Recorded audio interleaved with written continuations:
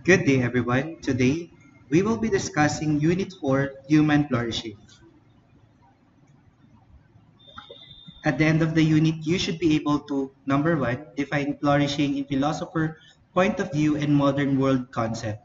Two, familiarize with the two Greek philosophers and their opinion on virtue. Three, appreciate the application of technology and its relation to human flourishing. And last, explain the connection of human flourishing to science and technology. So before we do proceed with our topic for today, I want you to ask with these four questions. Number one, have you asked yourself if you are happy? Two, what is your own definition of happiness? And three, when is the last time you feel happy and how did you feel it? And four, what makes you happy? As we take a journey in this chapter, you will deeply understand the concept of happiness. So let's talk about first the human being. The understanding of STS will be further understood if we understand the nature of human being, his needs, and how to cater to these needs. The human being is an individual person that makes up the society and is responsible for the researches and innovations available today. According to Aristotle, man is defined as a rational animal. Why? Because he can think and use reason consistently. He is a creature whose destiny is to live in the spiritual world and physical world. He is made up of a material body and a spiritual soul, with the belief on the existence and to live in the kingdom of God. The human flourishing is defined as an effort to achieve self-actualization and fulfillment within the context of a larger community of individuals, each with the right to pursue his or her own such efforts. Aside from that, human flourishing encompasses the uniqueness, dignity, diversity, freedom, happiness, and holistic well-being of the individual within the larger family, community, and population. And achieving human flourishing is a lifelong existential journey of hopes, achievements, regrets, losses, illness, sufferings, and hoping.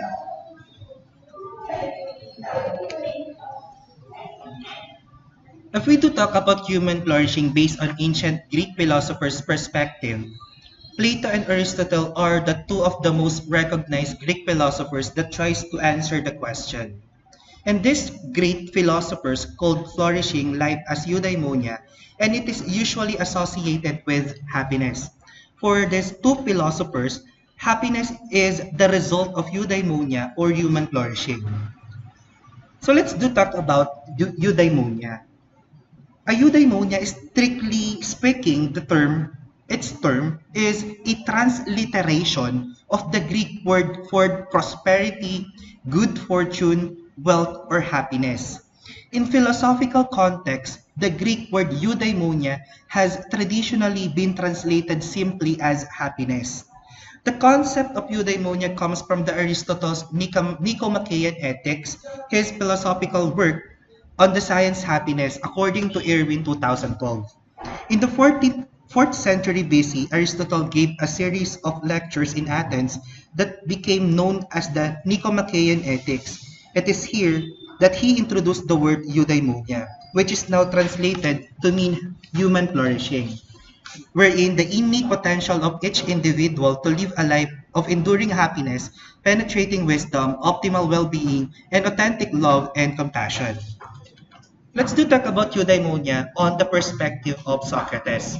Socrates, like Plato, believed that virtue was a form of knowledge, specifically a knowledge of good and evil. That is, he saw numerous virtues, and those numerous virtues are such justice, pity, courage as united. That is, all were one, and they were all knowledge. Socrates viewed this knowledge as required for us humans to achieve the ultimate good, which was eudaimonia. And by us, Socrates meant the individual. So let's talk about Plato on eudaimonism. Plato believed that individuals naturally feel unhappiness when they do something they know and acknowledge to be wrong. eudaimonia, according to Plato, was the highest and ultimate aim of both moral thought and behavior or virtuous action. So the well-being of human individual must not depend on external goods. And those external goods that we know are fame, wealth, and good appearances. To live just for the sake of these external goods will not lead to flourishing. So if having a virtue is needed in order to flourish, or it is considered as one of the important thing to be considered in order for us to achieve flourishing, so how does can we develop or how does one develop virtue? According to Plato, human being can develop virtue by the following. Number one, examining things and thinking more. Plato believed that a human being who does not examine his or her life and surroundings will not flourish. He said that humans can reason and must use it to become wiser in order to flourish. Next one, by masterly using reason. Plato believed that a human is good if he or she uses his or her own reason over his desires. Limiting one's reason may result to negative consequences. Reasoning allows the control of one's self. If human is able to control one's self through reason and act for the common good, then he or she will flourish. By living the four cardinal virtues, and those four cardinal virtues are wisdom, courage, temperance, and justice. Plato believed that um, for the virtues of wisdom, one must pursue learning that is based on curiosity. This would lead to more efficacy and self-mastery, which are needed to have a fulfilling life. Courage is important in a just society because justice needs courageous individuals to stand for what is right and to correct what is wrong. Courage is also needed in order to face life's challenge. Temperance or self-restraint is important in society because it prevents corruption and chaos. A human without temperance will not flourish because lack of self-restraint or lack of self-control that can lead to vices and violences. So, what if we do talk about Plato about the concept of eudaimonia? Or if we could ask Aristotle himself, what happiness is? So this is exactly what he would say. So some identify happiness with virtue, some with practical wisdom, others with a kind of philosophic wisdom, others with this, or one of this, accompanied by pleasure or not without pleasure, while others include also external prosperity. It is not probable that this would be entirely mistaken, but rather that they should be right in at least some one respect or even in most respects. In this view, or in this excerpt, according to Aristotle, every living or human-made thing, including its parts, has a unique characteristic, function, or activity that distinguishes it from all other things. So the highest good of a thing consists of the good appearance of its characteristic function, and the virtue or excellence of a thing consists of whatever traits or qualities enable it to perform that function well. It follows that eudaimonia consists of the good performance of the characteristic function of human beings, whatever that may be. And human virtue all or excellence is that combination of traits or qualities that enables human to perform that function well. Aristotle believes that the characteristic function of human beings, that which distinguishes them from all other things, is their ability to reason. What are the aspects of human nature? There are four aspects of human nature according to Aristotle. Number one, physical. Two, emotional. Three, social. And last, rational. Humans are physical beings. For humans to keep their body physically and mentally functioning, so we need basic needs such as air, water, food, rest, and exercise. Humans are emotional beings. Humans are the highest forms of animals. Like any other animals, humans have needs, desires, and wants. Humans have emotional needs to express different emotions in such reaction. Humans are social beings. The feeling of satisfaction, flourishing, or well-being can be experienced when learning to socialize. As social beings, it is inherent that humans need friendship, companions, cooperation, and a sense of belongingness in society. Humans are rational beings.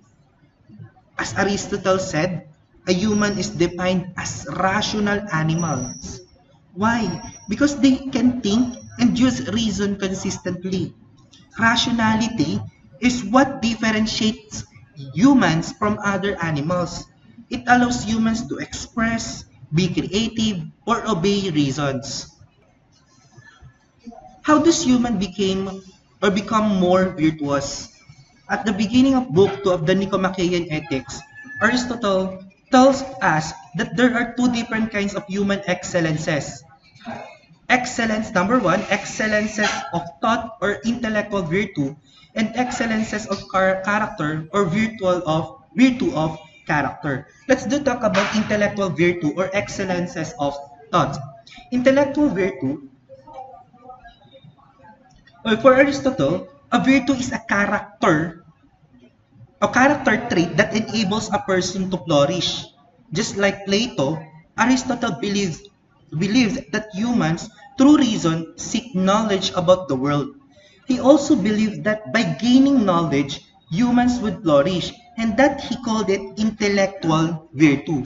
So intellectual virtue is an excellent personal trait or character strength that is deemed to be morally good for thinking and learning and is often associated with knowledge and cognitive ability.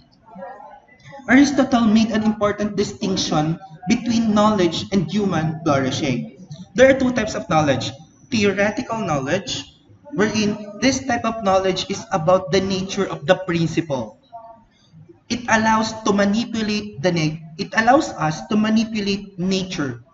However, without practical knowledge, it cannot be undone. So the practical knowledge, it is the knowledge of applying principle. Thus, knowledge is very important in life, but it is the application of this knowledge that leads to flourishing. Aristotle, aside from the intellectual virtue, the virtue in life is the virtue of knowledge, wherein Aristotle defines virtuous character in Nicomachean Ethics.